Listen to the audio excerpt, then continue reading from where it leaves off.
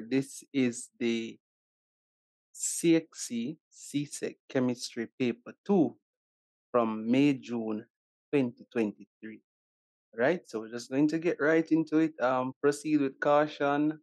I should give the disclaimer that these are not the answers from CXC. I'm giving you a breakdown of what the answer should be, what CXC accepts. You know, it might vary, but we as best as possible will aim to give the correct answers.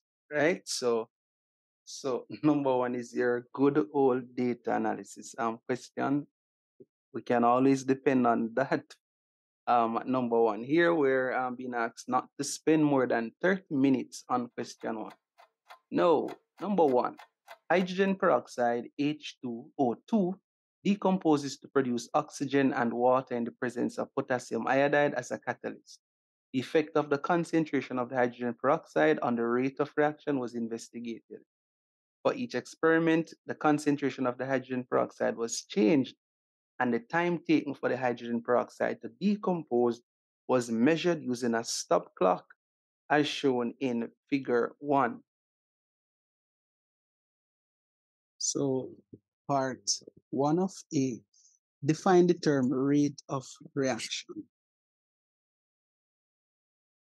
Change in concentration of reactant or product per unit time. Anything having to do with rate, there has to be time has to be measured. Define the term catalyst. So it's a substance that is used to speed up the rate of a reaction but remains chemically unchanged in the process.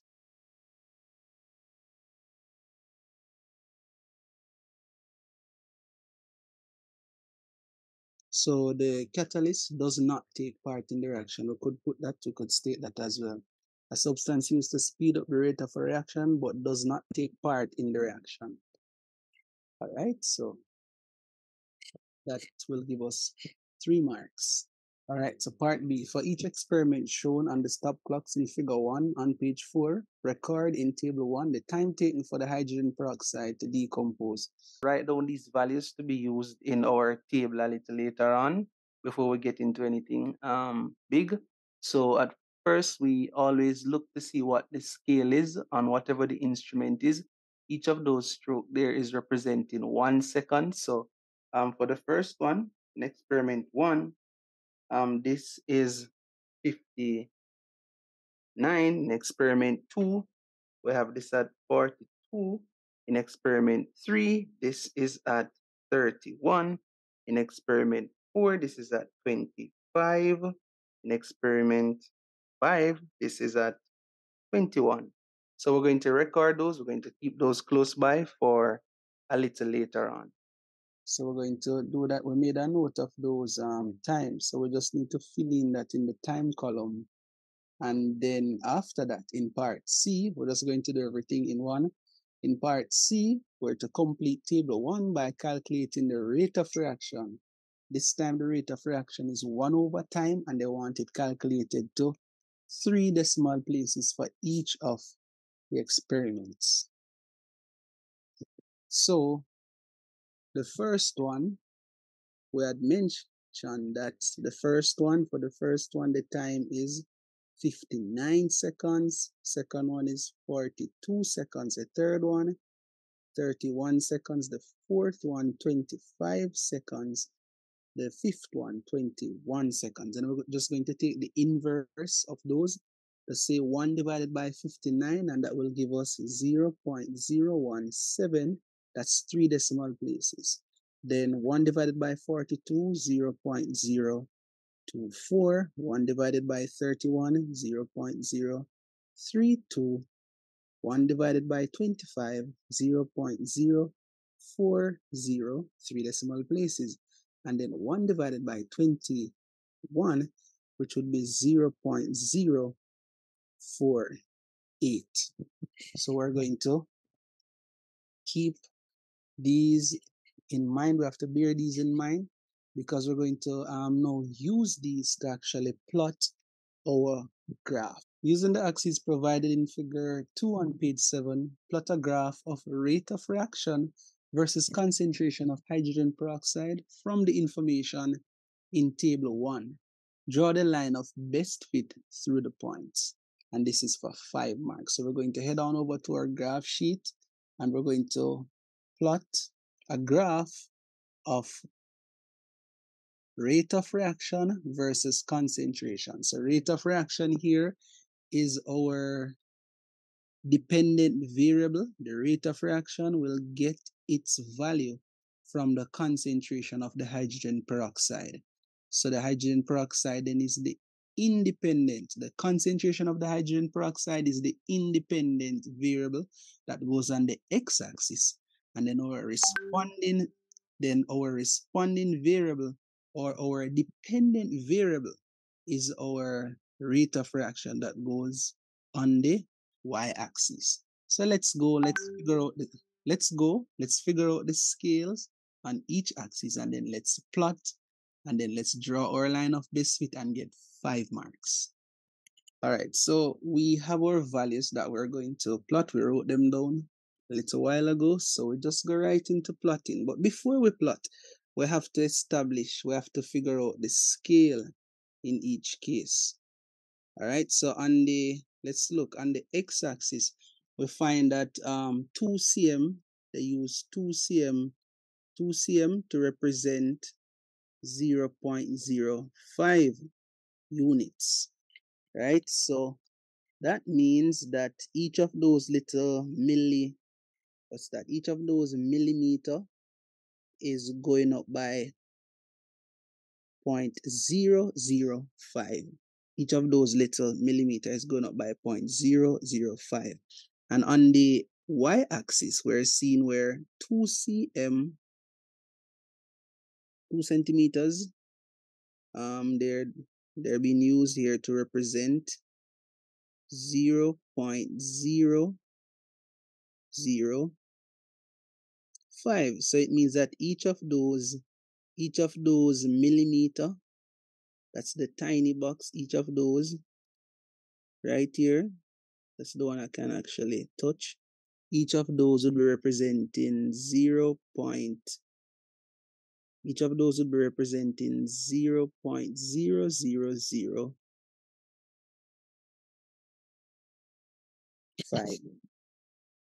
So at 0.1 mole per dm cube, the rate there is 0.017. So we need to find 0.017. So this is 0.015. So this would be 0. Okay, don't need to mark that. So we have 0.015 there. So 0.016, 0.017, and we would circle this. And then the next one, 0.15 is 0.024. So we find 0.15, then we go up to 0.024. That's 0.025 here. So two behind. Let's see. 0.02, 0.021, 0.022, 0.023, and 0.024.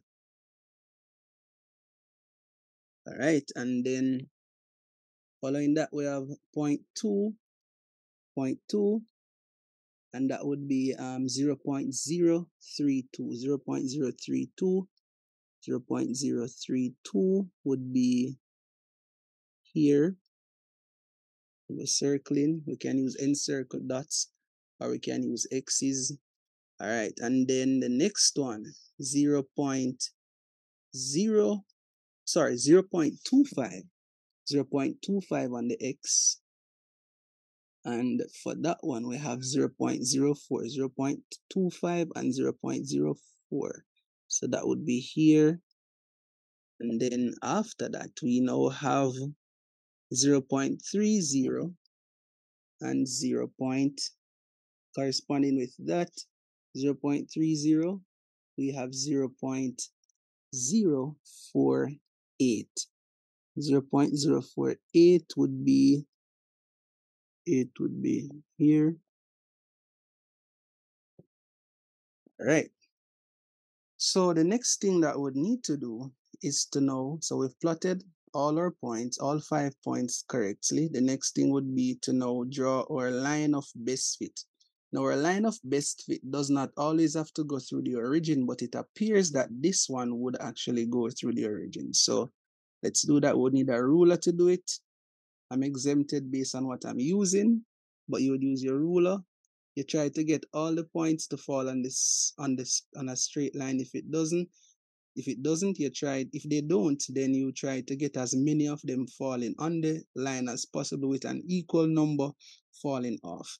But this seems like a good trend line, or that will get them falling on a straight line here.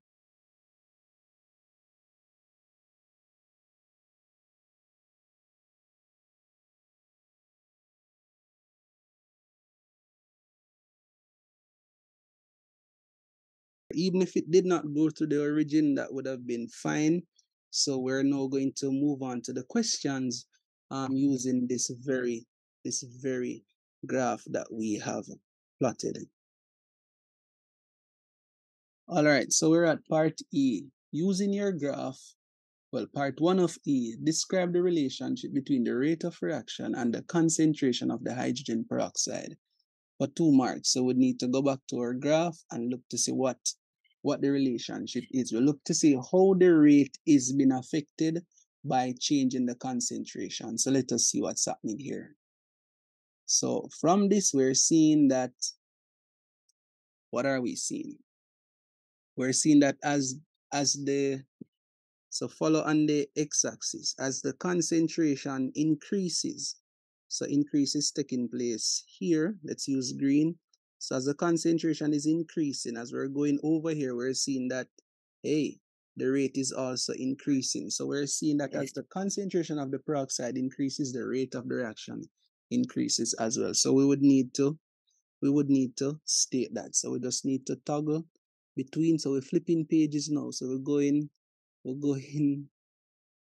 between pages. So we need to write that down. As the concentration of peroxide increases, the rate of the reaction increases.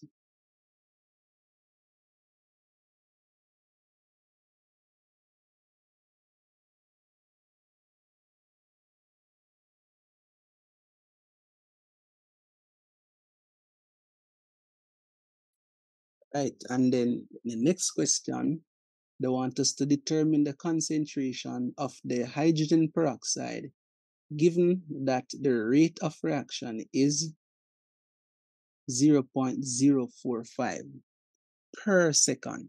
All right, so we would need to go back and would find 0.045 per second on the y-axis. So we need to find 0.045 seconds per second rather on the y-axis. So let's use a different color to represent this. And once we find it on the y-axis, we're going to draw a line from it going across. And wherever that line cuts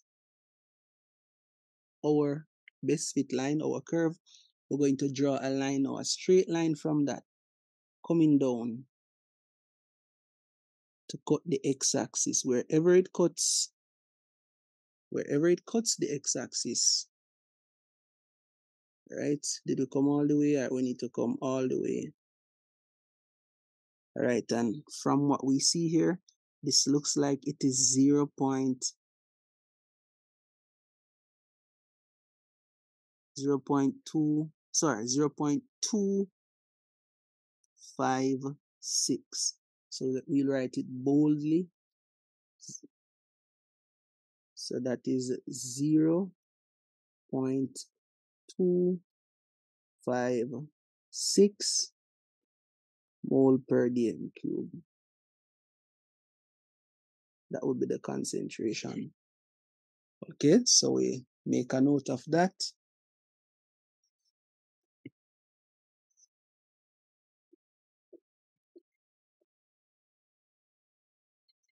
And then, so in part F, we are to calculate the mass of the hydrogen peroxide present in the concentration identified in E2 which is 0.25 moles per dm cube. So we're pretty much converting here from moles to mass. Molar concentration, it's the same as saying, so mass concentration here is the same as saying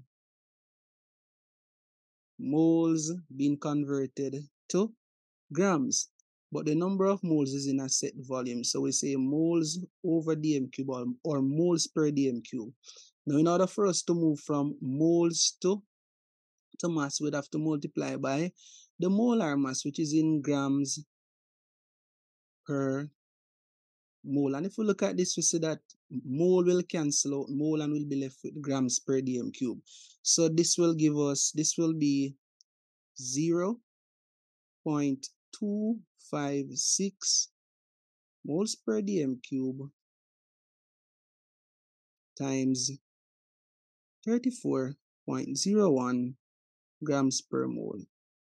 And this looks like a lot of working out. For one, we're not just looking for the answer, we're looking at how we arrive at the answer. So we're teaching within everything all in one. So that's 0.256 times 34.01.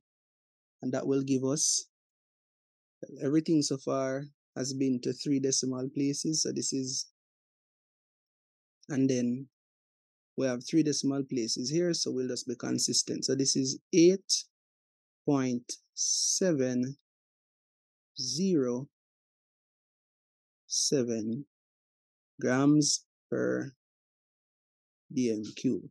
And they want us to now write a balanced chemical equation, including state symbols, to show the decomposition of hydrogen peroxide. All right, so hydrogen peroxide, pure hydrogen peroxide is a liquid, but they were varying the concentration here. So it means that it would be a solution of a liquid in a liquid. Peroxide is the solute and the water is the solvent. So we would write H2O2, very important. It's not the same as water. That second 2 makes a big difference. Don't take my word for it. Or you should take my word for it. Don't want you to try drinking this now. All right, so this will give us H2O, which is a liquid, plus we'll get O2, gas. So to balance this, we would need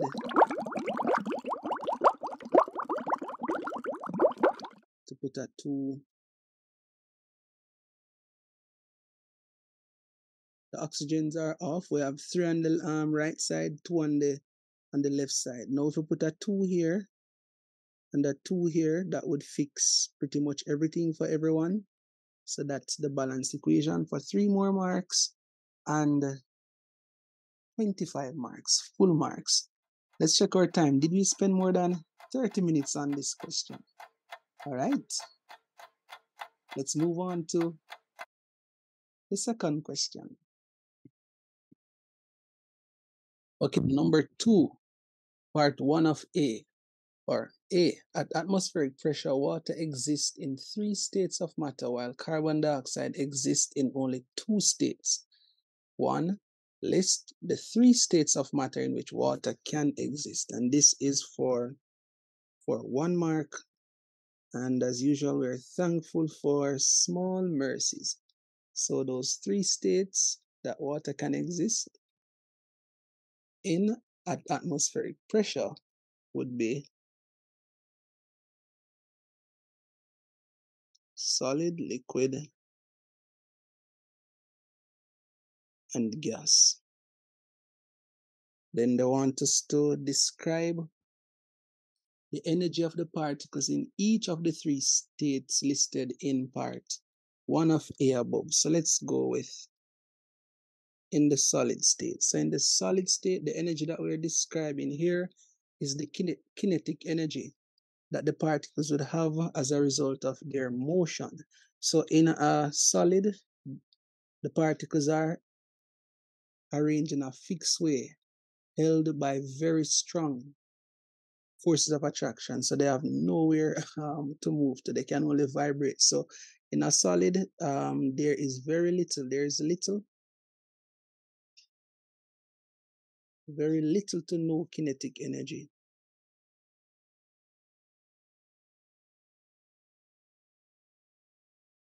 All right. In a liquid, we could say there is a moderate amount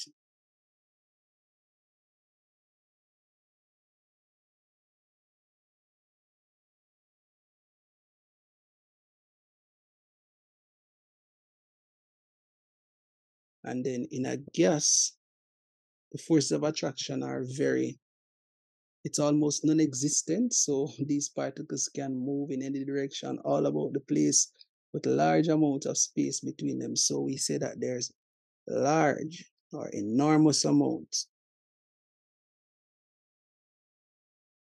of kinetic energy present.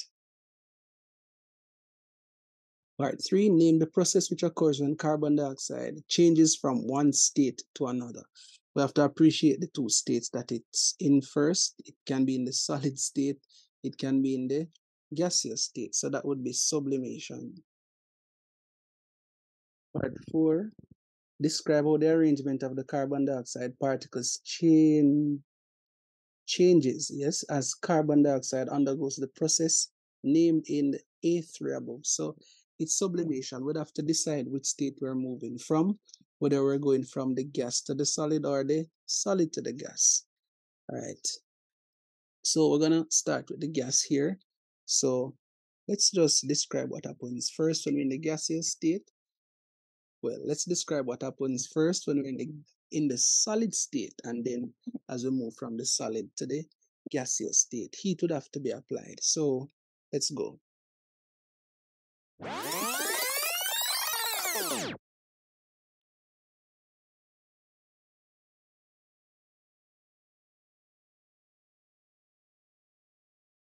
All right, so we could mention here that it actually skips or they skip the liquid phase.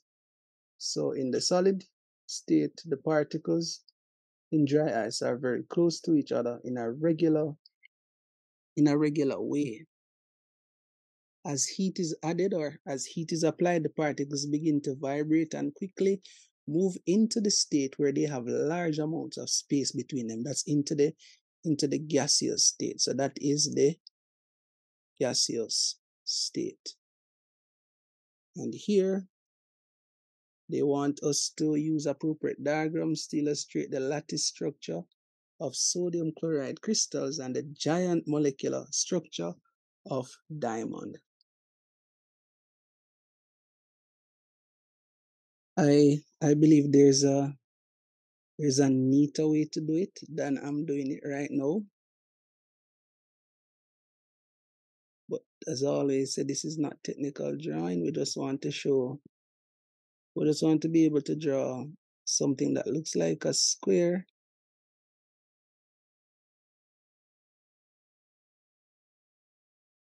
Then we get to our parallel lines so we can get it to look like a cube.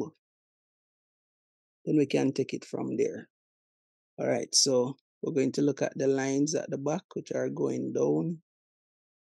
We have that one that will join that. It's not a perfect cube, but we can actually work with this. So, all right, so in this one, I'm gonna put chloride at each vertex, or what we call a corner. So chlorides at the vertices. So I'm using the big one to represent chloride. So we have alternating chloride and sodium. So this would be, let's do the key. So this is chloride ion, and then this little one will be the sodium ion, Na plus ion. So sodium would be here. Sodium would be here as well. Sodium here, and in the middle there would be a chloride, and would draw a line to show that there's electrostatic attraction between them. There's the bond right there, the ionic bond. All right, so sodium would be here as well, here. Chloride would be here. And we could have put sodium at each vertex. What's important to note is that each chloride ion is surrounded by 6 sodium ion, and each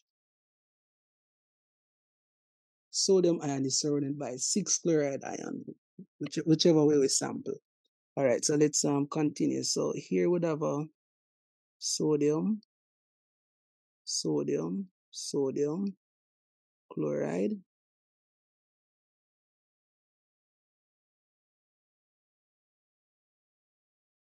Sodium would be here, sodium would be here. Chloride would be there at the back. We can line that up much better. All right, so line would be coming down through there. One would be going across there. There's a chloride at that one at the back, line coming down, line going across. It probably should be blowing your mind now. There is a chloride at the front. I didn't focus on the front one. Sodium right there, and then there's one more. Sodium would be in the middle, a small one. And then from the top going through at the bottom. So that should give us our full mark. Then a much simpler one for diamond, we're going to use carbon, and we're going to show that one carbon is bonded to 4 more. So this is our carbon in the center. So each C represents a carbon atom. And the line here represents a strong, or we don't have to say strong, we could say a covalent bond. So that would give us 3 marks each, and that would make it 6. So we're down to the last 2 in number 2 to make it up to 15. We have 13 so far. Part C, in solution, 2 metals A and B form A plus and B2 plus ions respectively. So it means the A forms A plus and B forms B2 plus. Metal A displaces Fe from a solution containing Fe2 plus ions, but metal B does not. Write a balanced ionic equation to show the reaction between metal A and Fe2 plus. All right, kind of expecting something more like a reactivity series based on this, but this is where they stop it. So we'll just take it and be thankful for small mercies again. So, all right, so A is going to displace Fe2 plus. A is being treated as something in group 1. It has a valency of 1, so it will be A, and A here would be a solid.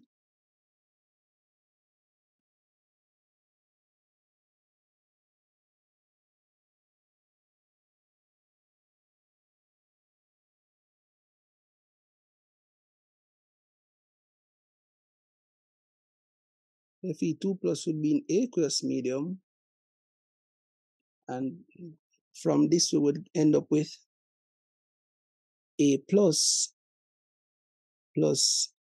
Fe solid. But each time, for every atom or every mole of A that reacts, we get 1 mole of A plus, or we get 1 mole of electrons actually being liberated. For each mole of the Fe2 plus, we need 2 moles of electrons. So it means then, even though we're not seeing the electrons, we'd actually have, this is what we have happening. A is actually reacting to give A plus an electron. All right, and then so that is oxidation. Right, and then on the other side now we have Fe2 plus actually gaining 2 electrons to be liberated as Fe, the solid. So if we have 2 electrons on the left hand side, we would need 2 electrons on the right hand side. So to get that, we would need 2 electrons, but we can't go in and multiply the electrons by 2 without multiplying the A plus by 2. And anything we do to one side, we have to do it to the other side. So we'd end up with that. Then we remove the electrons, and then we write back what we have. So we would need 2A right here, and we would need 2A plus, and that would do it. And this would give us the additional 2 marks to make it up to 15. How many have you gotten so far? All right, just like that, we've come to the end of this question. Continue with the others and see how many marks you've amassed so far. Couple later.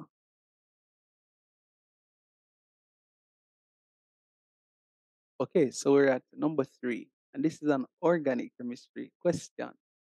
Figure 3 shows the fully displayed structures of 3 compounds, A, B, and C, which are from different homologous series. All right, so let's examine compound A.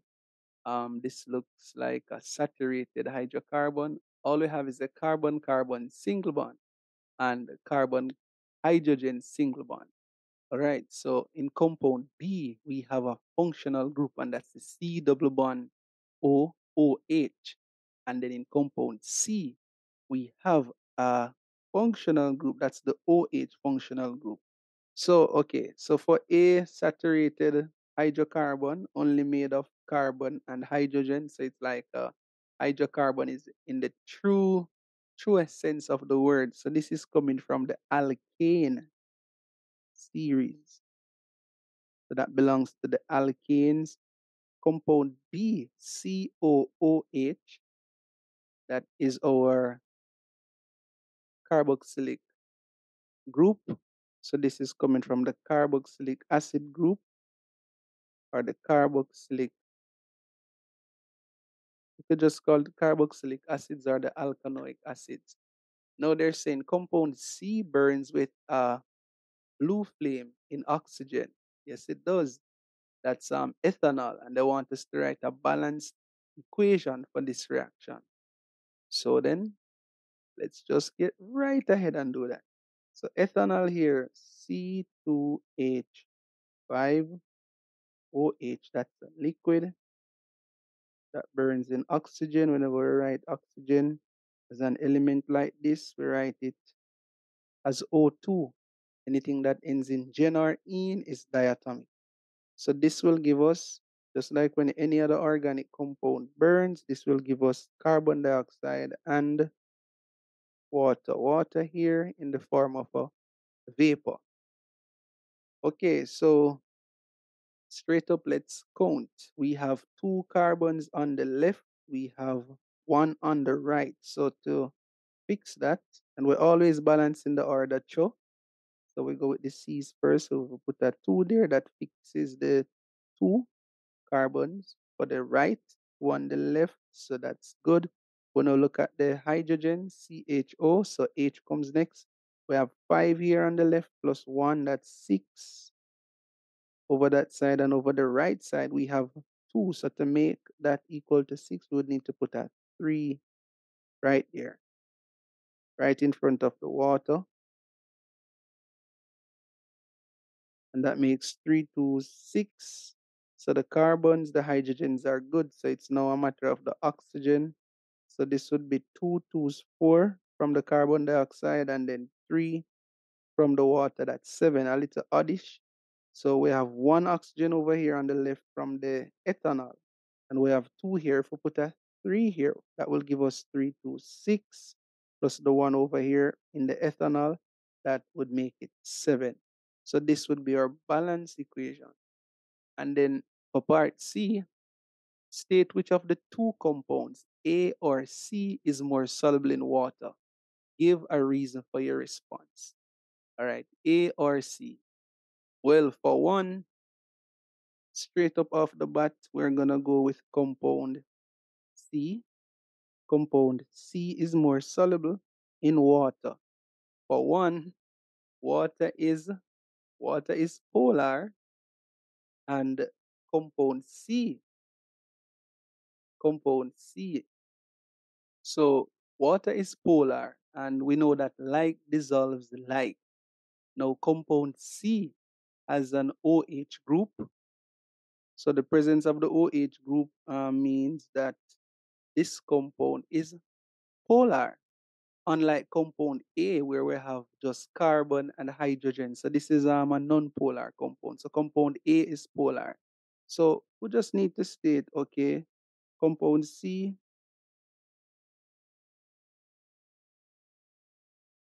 has the OH group, so is polar. and dissolves in water, which is also polar. We could also state that, not to over answer, but we could state that compound A is nonpolar. And we know that like dissolves like. Okay. Part D. State whether compound B or compound C would react more vigorously with sodium metal and give a reason for your choice. No, both of them would react with sodium here. Now it comes down to a matter of which of them would let go of that hydrogen more readily. That hydrogen at the end, well, for one, compound B is a weak acid. Compound C, it can behave as an acid, but it's even weaker than compound B. So the one that would be more reactive in this case, the one that would react more vigorously, would be compound B. And so we should give a reason for our answer. Now the hydrogen in compound B is more readily lost or is more readily replaced by the metal than that hydrogen in compound C. So the hydrogen in compound B is more readily lost than the hydrogen in compound C. And this is due to the fact that we have the presence of a carbon, sorry, not a carbon, a carbon oxygen double bond, which adds to the polarity of the CO. Well, it adds to the polarity of the OH group in compound B. All right, but that's probably even over answering. So we're just going to state exactly why that we'll state that B is more polar with the C double bond O. So the H in the OH is more readily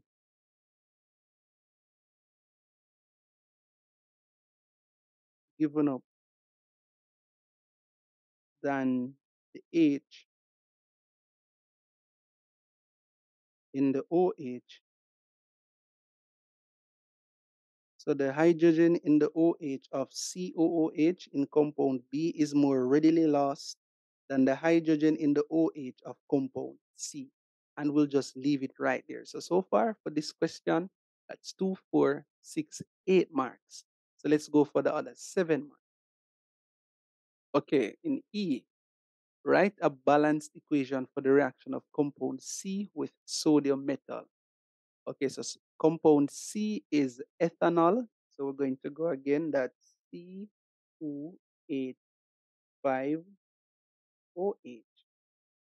And this is a liquid, which is going to react with sodium, which is a solid. In this case, that H at the end is going to be acting as a replaceable hydrogen with a very reactive metal like sodium. So we'd end up with C2H5ONA. And this is actually, you can put ALC. This is in alcoholic. You call it alcoholic medium. It's not aqueous. No water is here. We're talking about liquid ethanol. And then this would liberate hydrogen, but we cannot write H by itself. It's diatomic, so it would have to be H2 gas. And then, of course, if we're going to do that, we have to just finish off and ensure that we balance. So for us to have H2 there, we would need 2 right there.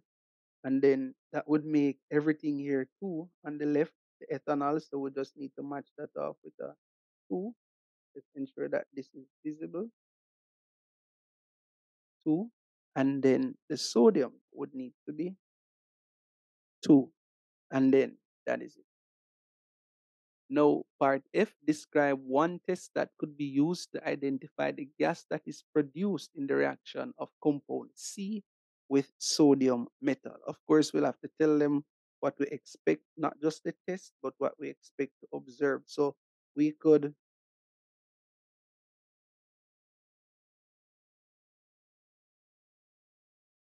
just hold a lighted splint at the mouth of the test tube, and so all right, so the gas present will put out the lighted splint with a pop. It's hydrogen. Let's use the right terms. So the pop that we hear is a mini explosion. Sometimes it's not really poppy, it's squeaky sometimes. And it just depends on the volume of the gas that is present. And that little pop or that squeak is just a mini explosion because hydrogen is explosive. Yes, that's right. Part G. Compound B and compound C react together in the presence of a catalyst to form compound E. State the name of the catalyst. All right, just a reminder of what compound B is. Compound B is propanoic acid. That's compound B. And compound C, we said earlier, is ethanol. So they're asking for the name of the catalyst. The name of the catalyst, well, would use sulfuric acid. Sulfuric acid is our catalyst, and they want the fully displayed structure of compound D. Now, whenever compound D, this is propanoic acid, whenever we're drawing or we're showing the product, the ester formed when an organic acid reacts with an alcohol, we draw the acid part first. Okay, so probably what we should do, perhaps what we could do, we could redraw this in blue. So we're actually seeing where everything is coming from. Or track the red, track the blue. So we're going to pinch off. Let's use black to show or green to show what's happening. We're going to join these together. We're going to pinch off the OH from the acid and the H from the alcohol, which will give us water. We're not so concerned about the water. We want the fully displayed structure of compound D. All right, so we're going to go with red first. So we have a CH3 from the propanoic acid, and we're just going to put on the H's as we go along. Then we have a CH2. Then we have C with the double bond O. And then from that, now we're going to go on to the blue compound. So we're going to have now C. We have C double bond O from the red. So we're going to have the blue. Then we're going to have a CH2. Then we're going to have a CH3. They didn't ask us to name this. So this is our compound. And whenever I draw an ester, it's just second nature for me to highlight the carb, highlight the for me to highlight the ester linkage. So that is our compound. They did not ask us to name it. It's ethyl propanoid nonetheless. All right, and just like that, we've come to the end of the section. How many marks? Number 4. Sulfur and magnesium are two elements in the same period of the periodic table. The different properties of the oxides of these elements are presented in table 2. All right, so we have the oxide of sulfur. It's a gas, that's the state. The melting point is negative 72 degrees Celsius. And for the oxide of magnesium, it's a solid, and the melting point is 2,852. Wow, that's a lot. That requires a lot of energy. Now, with reference to bonding, explain the difference in melting point between the oxides of sulfur and magnesium. So we're going to be talking about the bonding that's there. Don't want to get too much into the structure. It's hard to talk about the bonding without talking about the structure, but we want to be very disciplined so we can get our full marks. So let's just go.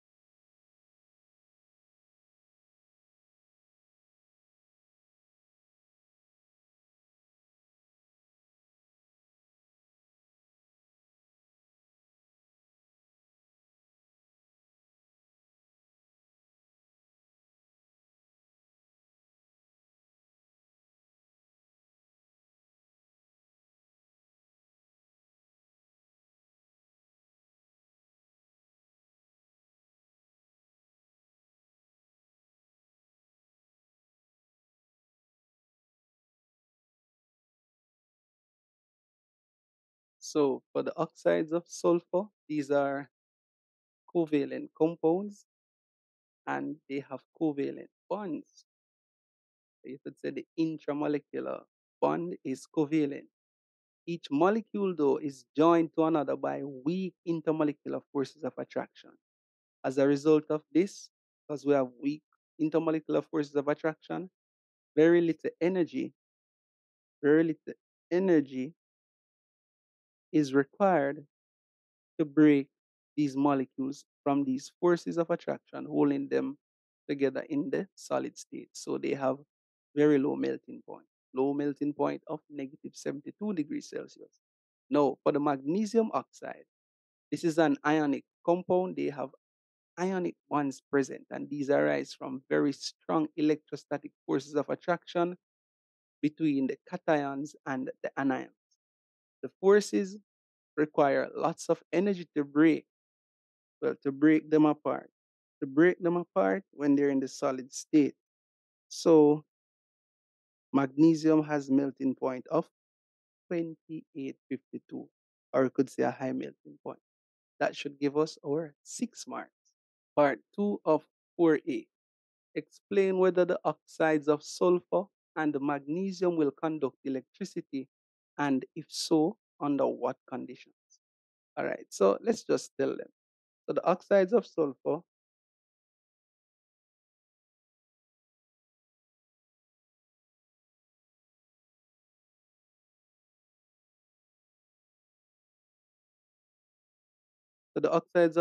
will not conduct electricity under any condition.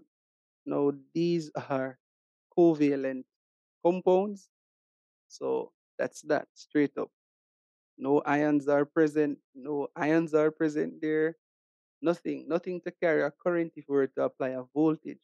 No, magnesium, the oxide of magnesium. So MgO.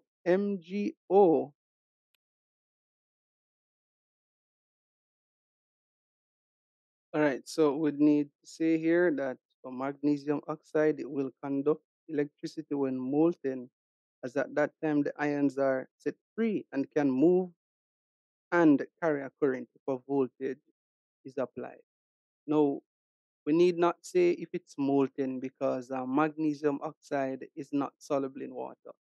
All right? And we need not to go into the details here. You probably need to look back over your solubility of your oxides. So magnesium oxide is insoluble in water. So we need not talk about when it's dissolved in aqueous medium. This is enough right here for the 4 marks. Okay, so part B for the win. Figure 4 is a partial diagram of the apparatus a group of students intend or propose to use to investigate whether ethanol, aqueous ammonia, and aqueous lead 2 nitrate would conduct electricity. So part 1, complete the diagram in figure 4 in order to make it a circuit that is suitable for achieving the aim of this experiment. So we have the battery and they're showing us the positive terminal. They're showing us electrode A connected to the positive terminal, B connected to the negative terminal. So what we need now is some sources will say it's a cell, or some will just say it's a container. So we just would need that to be present and would need to have our electrolyte. So our electrodes must be immersed into the electrolyte, or not the electrolyte, whatever the liquid we're testing to see if it's an electrolyte. If it's an electrolyte, then it will conduct. So we would put our ethanol in the container, then at another time our aqueous ammonia, and at another time our aqueous lead 2 nitrate. So we've done that. So part 2 now, that should give us the 2 marks. So we could state that we're putting the liquid here, liquid to be tested.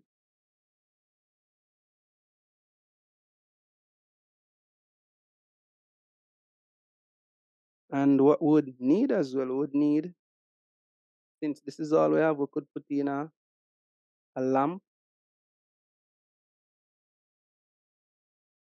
that would glow, of course, if we get current passing. That's is if the liquid conducts electricity. So they want us to now classify the three liquids given as conductors or non-conductors. Now, our knowledge of, weak, what you call this now, weak acid, weak bases should chip in, but they said conductors are non-conductors. So even if it's a weak base or a weak acid, we don't have any weak acid here. Once we'll get conduction occurring, we'd have to classify the substance as a conductor. We can't say weak conductor, it's just a conductor or a non-conductor. So we'll start with the most, obvious one, conductors. Aqueous lead nitrate would be a conductor. So we would put that here.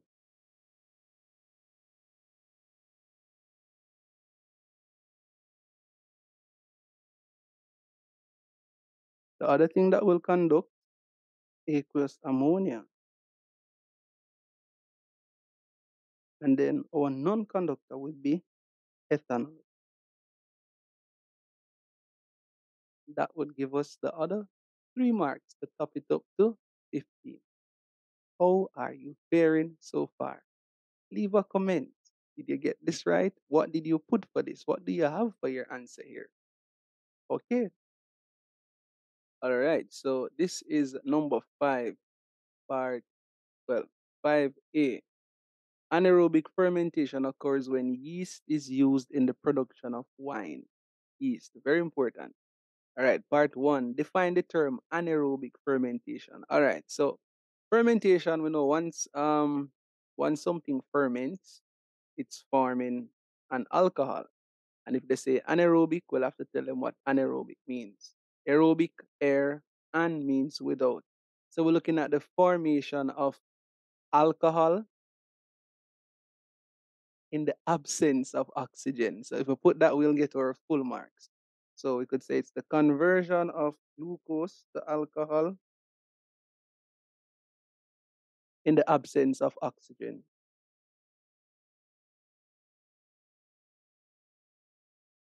All right, and they said here that when yeast is used, so when they ask us now why high temperatures are not suitable for anaerobic fermentation in part 2, we have to bear in mind that in yeast we would have an enzyme, and high temperatures would actually destroy the enzyme that is in yeast. That would actually cause them to become, you could say, denatured. But if you say high temperatures will kill the enzymes in yeast or will destroy the enzyme in yeast, then that will give you the marks.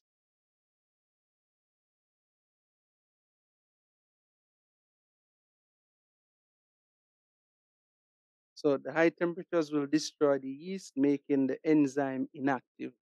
And they want us to write a balanced equation for the anaerobic fermentation of glucose. That's part 3. So that's C6H12O6. That's in aqueous medium.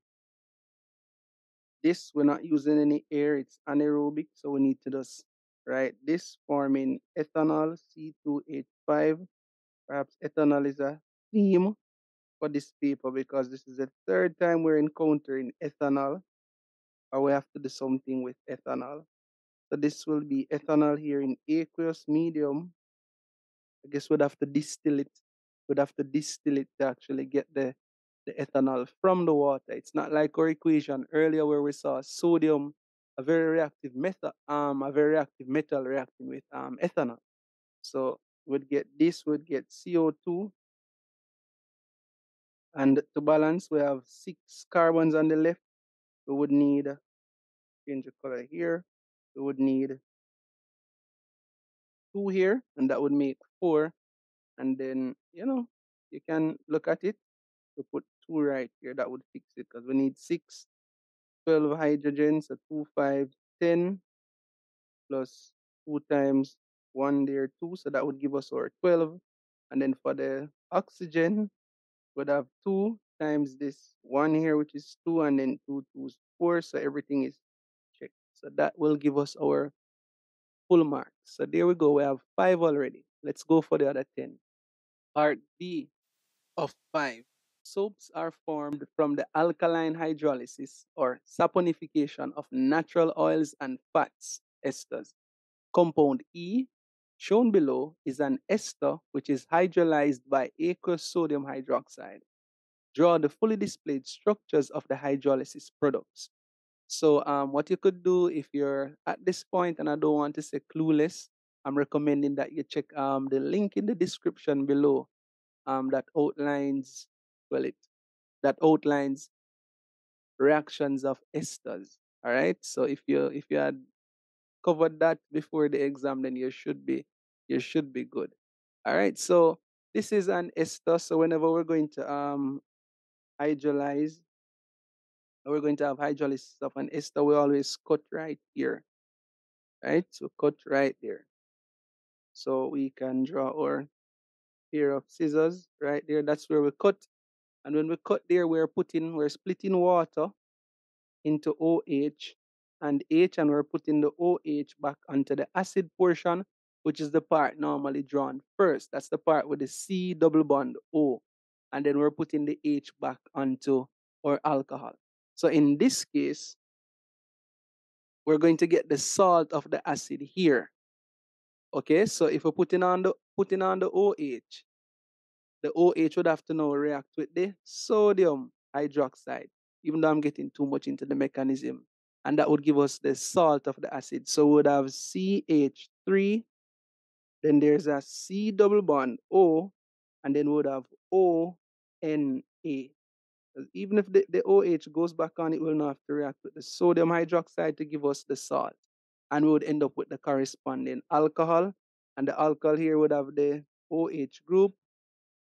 Again, it's ethanol. So it's the fourth time we are seeing ethanol on this paper overall.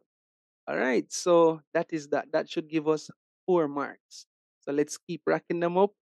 Okay, part 1 of C, name the byproduct of the saponification of fats and oils.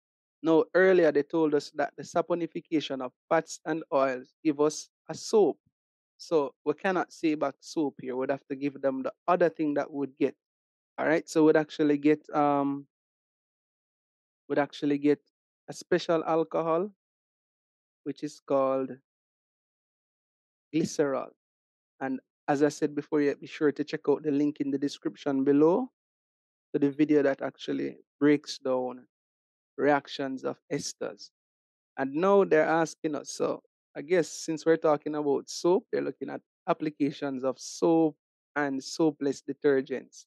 All right, state one difference, part 2, one difference between the effect of using soaps and soapless detergents on hard water. Okay, and it's just 1 mark, so we're just gonna hit it right on the head. So when we use soap in hard water, soaps do not lather well.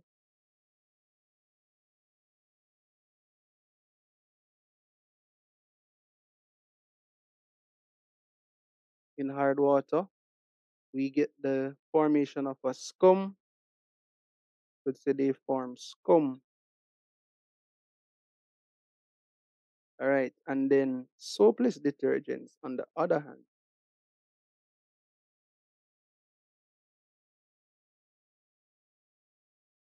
so we would not get any scum with our soapless detergents. Part D. Figure 5 shows the structures of an amino acid and propene. Right? Amino, we have the NH2 group there, and then acid portion, we have the COOH. And you can check out another link in the description below that will look at amino acids and how they're joined to actually give us polyamides. You can look at that, addition versus condensation. Perhaps this question is leading us there, but you can check out that video for more details on how the processes work. State the type of polymerization that the amino acid in figure 5 would undergo. All right, so amino acids would undergo condensation, polymerization. State the general name for the type of polymer formed from the amino acid in figure 5. So it would be a polyamide. All right, be sure to check out that link to be on the safe side. For the last 2 marks, state 2 chemical tests that can be used to distinguish between propene and its polymer. All right, 2 marks. So the polymer of propene would be polypropene. So test 1, test both with acidified KMNO4. Propene decolorizes it, changes it from purple to colorless.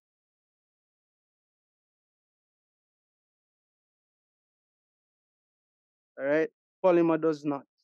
All right, the next test we could use, we could test both of them with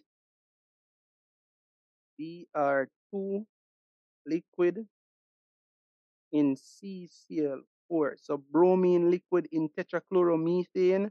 Again, propene would decolorize this solution. Propene changes this solution from reddish brown, or you could say brown, to colorless. And we could have used aqueous bromine. That's Br2 aqueous bromine in aqueous medium. That would be yellow. And then the propene would decolorize that as well. And the polymer would have no change on it. So of the 3 tests, the propene would decolorize all of the substances. And then the polymer would have no effect on the testing reagents. All right, and that would give us our full marks. So we're at number 6, part A. Farmer Brown reaped a crop of vegetables and reported that the yield was far below what was expected. An analysis of the soil revealed that there was a deficiency of magnesium. Oh no. Outline the importance of magnesium on plant health. Now we have to read our question carefully. Now, plant health in general. Why is magnesium important? Or importance of magnesium on plant health? So we'd say, all right, so magnesium forms part of chlorophyll, and chlorophyll is needed to make food. So that's very important for the plant. And then the magnesium, it aids in protein formation. All right, and that's two. They're more like it's used in energy transfer to get a little more technical, but those will give us the marks. In part 2 now, we're supposed to explain how a magnesium deficiency can result in the low yield of vegetables. All right. So we said earlier that magnesium forms a part of chlorophyll. Let's make the link now. If there's a deficiency in magnesium, then there will be a low amount of chlorophyll. If there's a small amount of chlorophyll, then there's going to be a reduced ability, in the plant making food. And then if there's little food being manufactured, then there just won't be much to store. And so there will be low yield. All right, let's put that in words.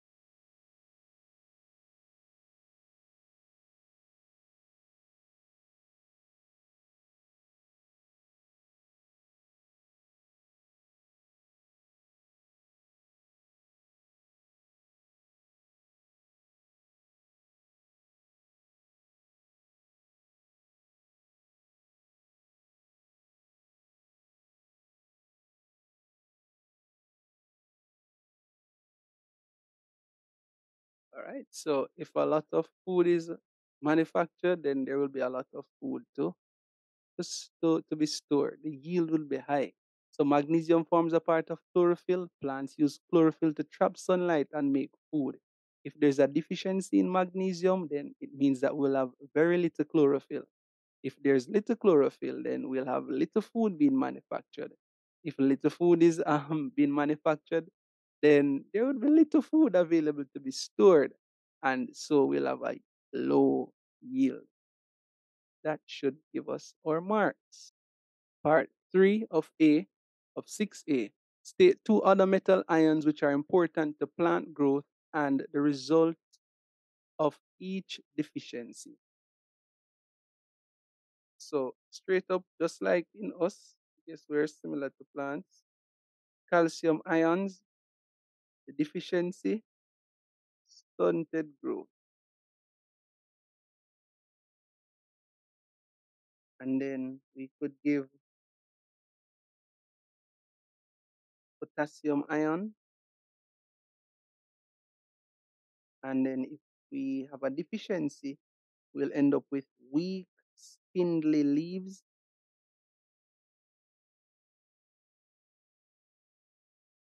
Or spindly leaves. Also, we can get undersized seeds or poorly developed seeds. All right, so that's two. I think we could have put iron. This would give us many yellow leaves. But we just want two, so we'll work with those two, and that would give us 4 marks. Okay, part B. This one speaks about the pollution, plastic pollution, and its effect on the environment.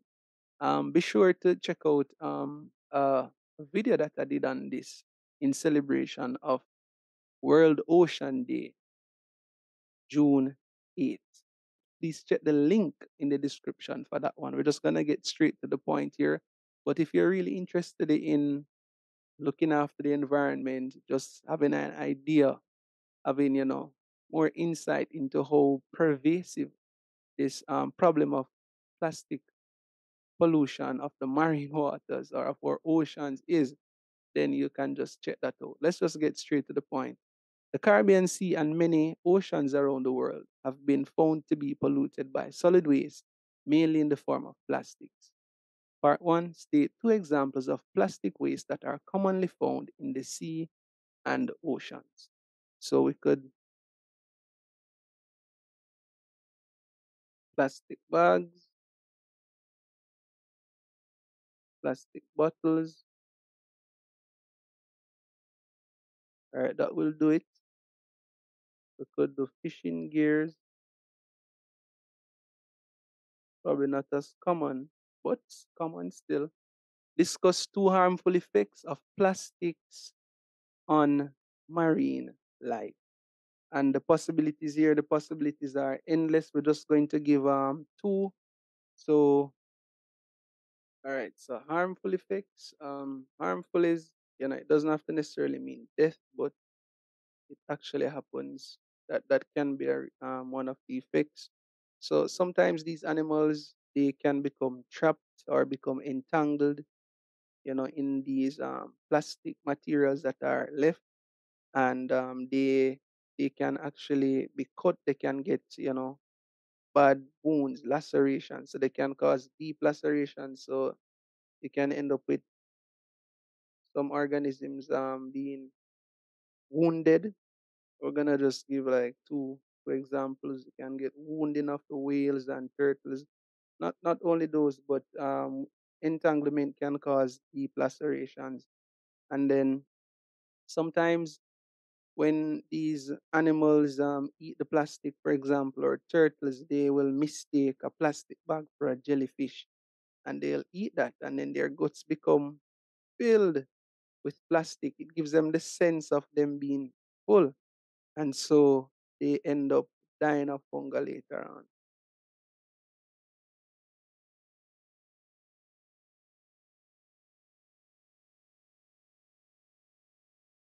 And I mean, some of them know when they become trapped, it reduces their ability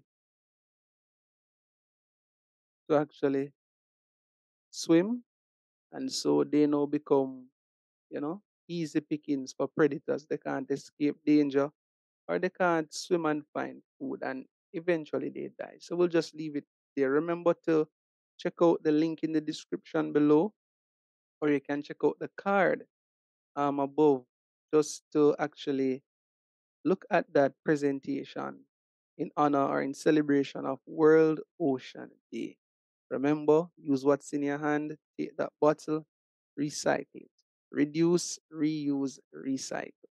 And just like that, we've come to the end of this session. I hope this was informative. I hope you actually were able to work the questions with me and you actually mastered up the marks just like I did here. I hope you actually did very well, right? Remember to like, share, and consider subscribing if you find value in what I do here on Couple Later.